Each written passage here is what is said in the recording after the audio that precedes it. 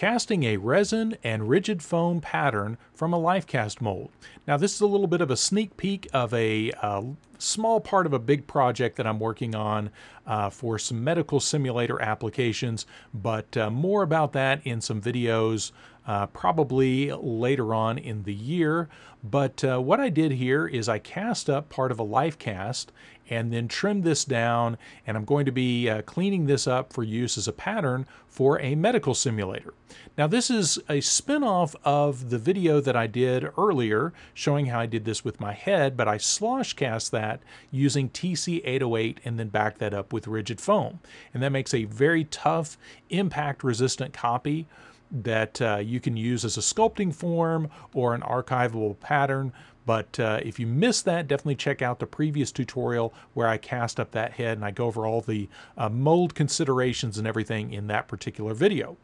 Now, the head that I cast up was a similar application, but this one's just enough different to warrant a separate video. Now, when I cast up that head, I just sloshed that around and made a hollow copy with resin and then filled it with foam.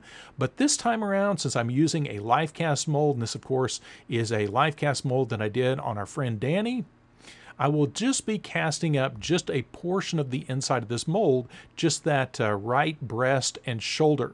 And because I want to get just that area of the mold, I want to make the resin brushable for this application. And again, for this, we'll be using the TC808 polyurethane resin. This is a fast-setting polyurethane resin, and of course that B side will settle out. You want to make sure you shake that B side up really well before each use. And of course, this resin mixes 1-to-1 by weight. And what I'm going to be doing here, different than the head that I made where I sloshed that around and made a hollow copy, is this time around I'll be weighing out my resin and then I'm going to be thickening it with FiberThick. So here I'm just measuring out equal parts of TC808, parts A and B. And then once I've got my resin measured out, then I'm ready to add the thickener to that. And you want to move fast because this is a fairly fast setting resin. So you'll notice that I transition immediately from thickening this to dumping this in the mold. You'll see that here in just a second. But FiberThick thickener, this is a really nice thickener to use, a lot safer than Cabosil, doesn't suspend in the air like fumed silica does. And you just add this a handful at a time until you get the thickness that you want. It's an inert material, so it doesn't change the chemistry, but obviously you can add so much that it's almost unworkable. So just add it a handful at a time until you get the thickness that you want. And you can take that anywhere from a light paste consistency all the way up to a frosting or dough-like consistency. And here I wanted a nice thick brushable paste. You'll see that thickness there. Using valuable time just to show you, dear viewer, exactly how thick you want that.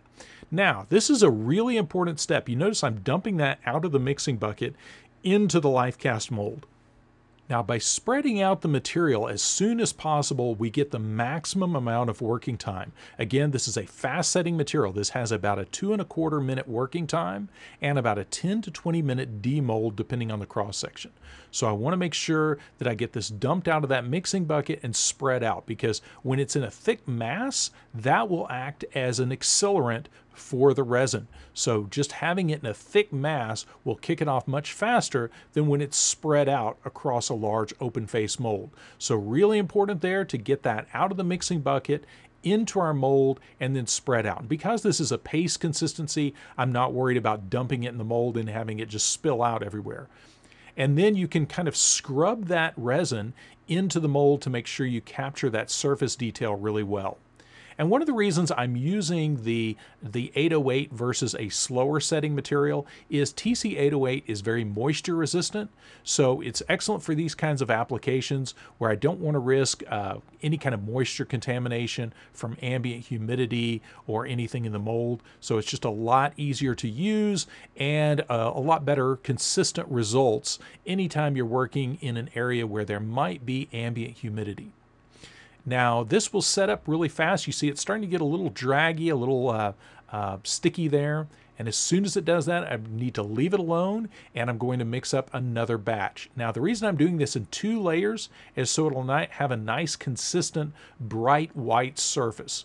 If I don't do this, there's going to be some of those areas where you can see that orange lifecast silicone through the resin, and when that's flipped over, you would see some of that foam through the resin. Not the end of the world, because really this isn't going to be a cosmetic part, but just for the eye, for being able to see the pattern when I'm sculpting on it and working it. It's much nicer to have a clean white surface to work with, and just makes cleanup and sanding and everything else a lot easier to track and monitor. Now, again, once I hit that stage where the resin is starting to get a little bit grabby, it starts to get kind of sticky and gummy, you want to leave it alone as soon as that happens. If you keep messing with it too much, you can start picking it up with the brush and peeling away what you've just put down. Now, this time I'm actually going to let the resin set up for a little bit, and now we're going to be backing that with TC300 6-pound density rigid foam. So I let that sit for about an hour, and now we're coming back with the foam to back it up. The reason I let that resin sit for about an hour is so it's nice and strong, and I don't have to worry about the foam, the pressure from that expanding foam, distorting that resin skin that I brushed into the mold. Now, TC300 is again mixed 1-to-1 by weight, just like TC808. And this is a rigid foam, an expanding foam that expands about 10 times the original volume, and this is 6-pound density, so it has a nice low density, kind of a wood-like feel in the end product. And much like the TC808, you want to move fast, get your resin mixed up really well, and again, once that's stirred up properly, ready to dump that out in the mold, and then I'm going to use a throwaway brush to push that around the resin surface. And the reason I'm doing that is rigid foam has a slower expansion rate than flexible foam, so I have a little bit more working time to get that foam spread out and distributed across the back of that resin. So that's where brushing really comes in handy, and again, just brushing that across the back of the foam ensures that I don't have any gaps behind that foam that could create distortions. So just brushing that in and smearing that all over the inside, and then allowing that to expand, just gets me a lot more uniform surface where the foam meets that resin surface. Because you can have some kind of weird distortions occur sometimes if you get a gap of air or a bubble of air between the resin and the expanding foam. And because the foam is putting off heat, it can cause that air to expand and create some funky spots on your pattern. Now, this is one more batch of rigid foam that I'm going to do exactly the same thing. And this time around, I didn't have to wait as long. I only waited about 15 minutes to mix this batch up and pour it on the back. And the back of this doesn't need to be perfect, but I want it to have enough substance to it to help me with sculpting the medical simulator later on, because ultimately I'll be adding clay to the sides and the back and the top of this to finish this out and give kind of a stylized section of the human form. But again, more about that in a video later on. Now, you can't see it from this angle, but I usually put down a large trash bag, a polypropylene trash bag on my floor under my work table, and that way those little drips of foam don't stick to my linoleum floor. And that is an important consideration because rigid foam wants to stick to pretty much everything in the same zip code. So be very careful about whatever it comes in contact with. And once again, much like the resin, when it starts to get kind of grabby, it's time to leave it alone and let it expand the rest of the way and demold our pattern. Now, the back side looks pretty rough, but that's the side that I'll be building up over that with clay later on. So again, more about that in a future video. But now ready to carefully demold our silicone life cast. And this is a self-releasing silicone formula, so it doesn't have as high a tear strength as some other formulas, but it does self-release beautifully. So we're just going to carefully remove that from our positive.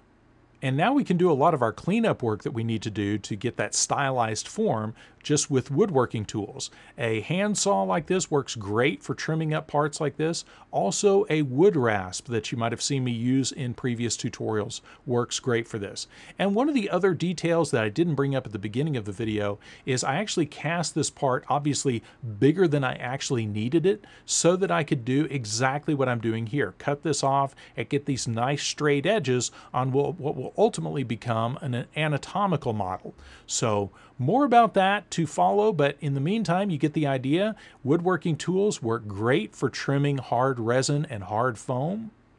And now I have a form that I can start sculpting on, modify, I can add Bondo to that, I can do all kinds of things to clean that up and adjust it to my liking.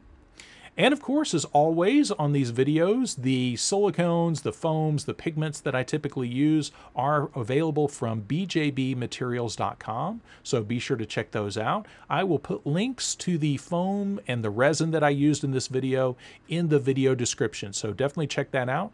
And of course, here on the end screen, be sure to check out the other tutorials relative to pattern work and other resin casting applications. As always, thanks for watching and supporting the channel.